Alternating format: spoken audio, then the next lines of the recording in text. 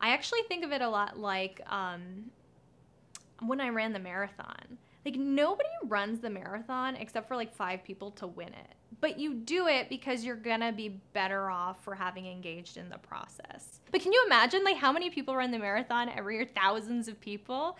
And then imagine they all cross the finish line. They're like, damn it, I lost. When you finish marathon, you celebrate what you achieved, not what you didn't. And I think we can think about our progress with our money the same way. Even if we're not optimizing to the fullest, to be the best or the perfect whatever, we're still better off for having engaged in the process.